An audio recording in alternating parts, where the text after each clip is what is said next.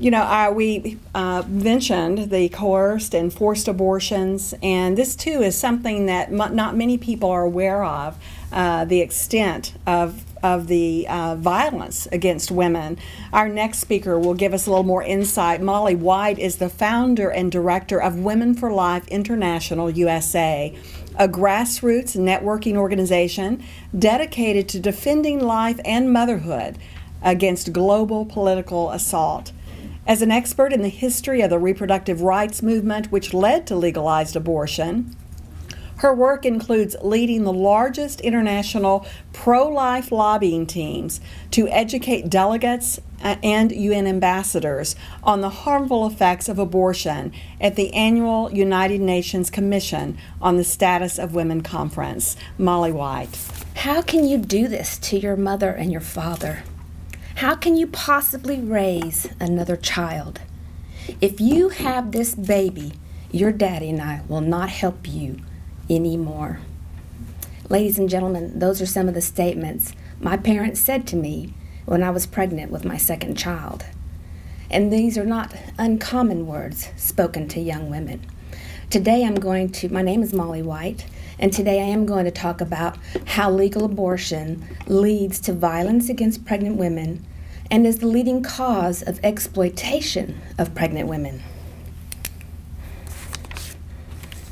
On November 25th, UN Secretary General Ban Ki-moon issued a statement commemorating the International Day for the Elimination of Violence Against Women, saying millions of women and girls around the world are assaulted, beaten, raped, mutilated, or even murdered in what constitutes appalling violations of their human rights.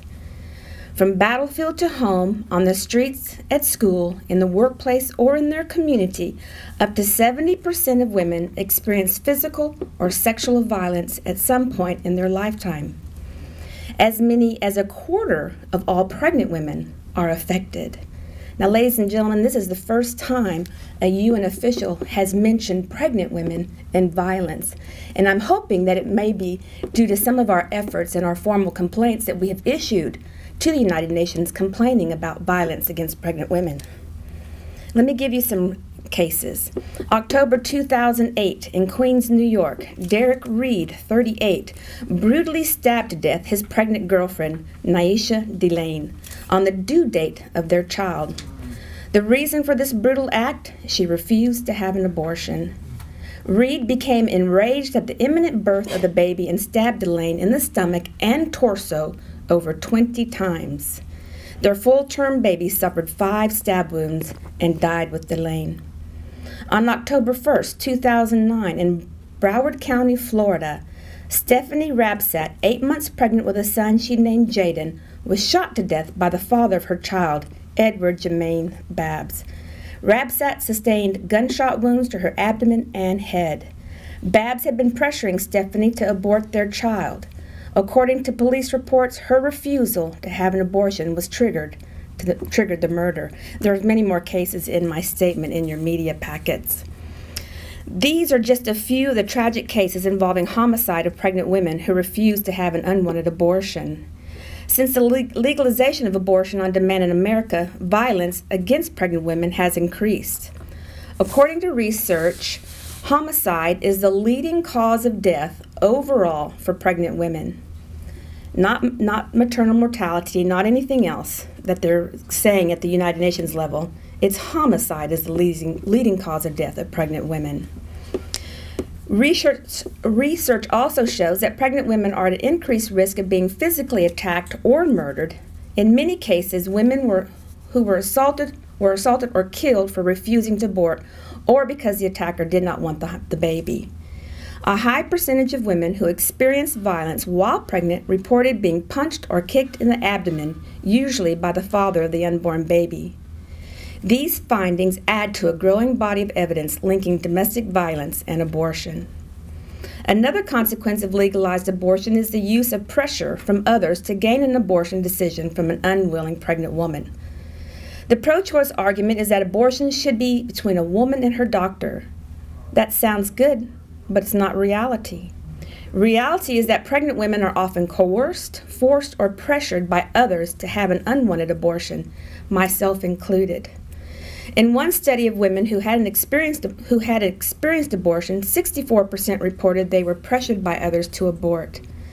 More than half of these women said they felt rushed or uncertain about the abortion decision, and more than 80% said that they did not receive adequate counseling prior to the decision, which was also true for me. When I went for my second abortion that my parents pressured me into, I told the doctor I didn't want to do this. I'd had a previous abortion. I just had a little boy, a 2-year-old little boy at home.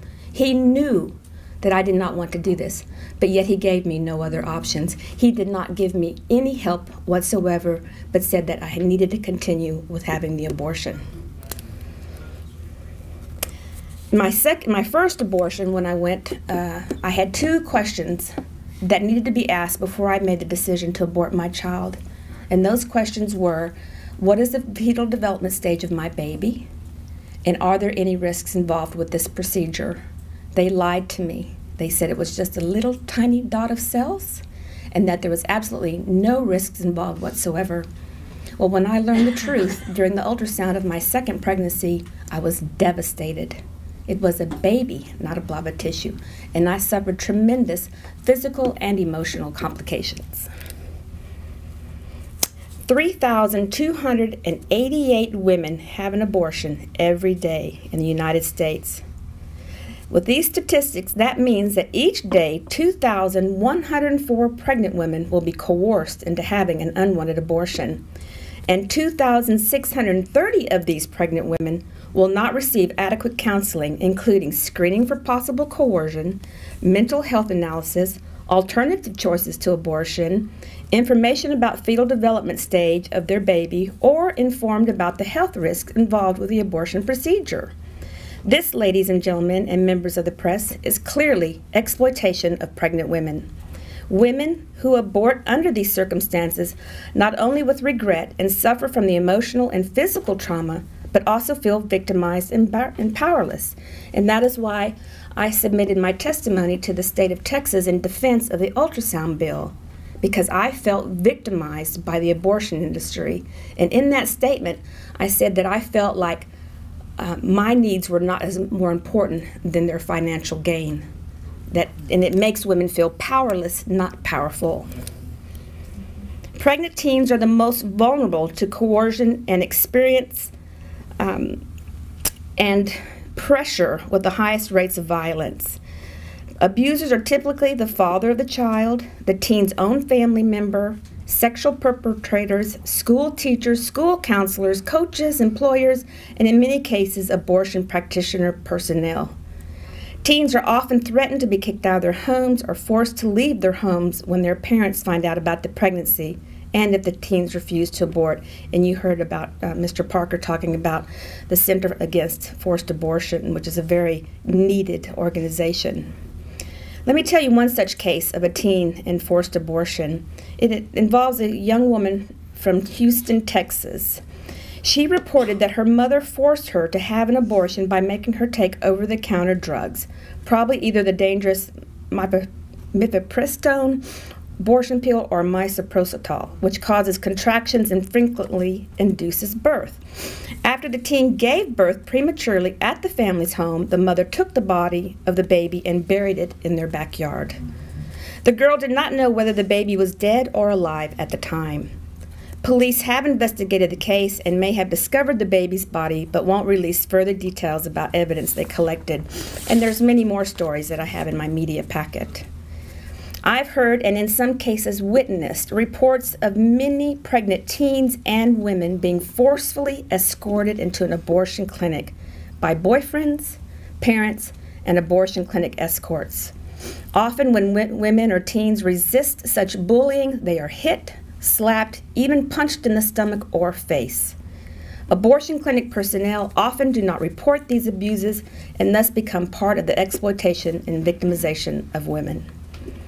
Pregnant women and teens have the right to be protected from such abuses, and they have the right to full disclosure of information about abortion. Abortion clinic doctors and staff who aid and abet forced, coerced, or pressured abortions should be held accountable to the highest measure of law. Women also have the right to change their minds at any time during the abortion decision. Like I tried to change my mind, and I was lied to that it was too late. I've heard many stories from women who said they changed their mind about going through with the abortion, but were convinced by the doctor and abortion clinic staff that they had to go through with the procedure, only to learn later that they had been deceived. Abortion-related abuse does not stop here. The abortion industry in the United States is the most under-regulated medical industry. As a result, pregnant women's lives are being put in jeopardy by substandard health and safety operations with abortion clinics. And I'm sure you're familiar with the grisly practice of Philadelphia abortion doctor Kermit Gosnell. On January 19, 2001, Gosnell was charged with 8 counts of murder, and several of his staff at the abortion center, including his wife and sister-in-law, have been charged as well in the cases with assisting in botched abortions, practicing medicine without a license, or covering up the actions of those who did. And I have a very good grand jury report in my statement. Filthy clinic and medical instrument conditions, botched abortions, neglect of care for emergencies that arise during abortion procedures, neglect and follow-up care, abortions performed by unlicensed staff members, and infanticide after a baby is aborted alive are common complaints of abortion patients that are being ignored by legal and medical institutions and feminist organizations. I consider these abuses violent acts against women. These abuses will continue as long as no one intervenes, and we will carry the blame. In conclusion, the most disgraceful act of violence against pregnant women caused by legal abortion is the number of women who have died from the so-called safe procedure. Instead of legal abortion saving women's lives, women are dying from botched and risky abortion procedures. I'm going to wrap up, and there's a whole lot of information in there about the number of women who are dying. Ladies and gentlemen and members of the press, I propose that we take a renewed look at the issue of abortion for what it really is. It's a violent act against pregnant women. Abortion has been sold to us as an empowering women's rights tool and a cure-all for unplanned pregnancies. What abortion really is the mass weapon of destruction that has cost the lives of millions of babies in the womb and led to the deaths of hundreds of pregnant women and the sorrow and regret of millions of post-abortive women, men, and family members. Legal abortion has led to a decrease in the value of all human life and an increase in violence against pregnant women and girls. Instead of looking at the cause of why women had legal abortions and overcoming those obstacles, the legalization of abortion has become a snare around our necks. Can't we, as intelligent, thinking individuals, come up with a better, healthier, and life-affirming choices for women? Thank you.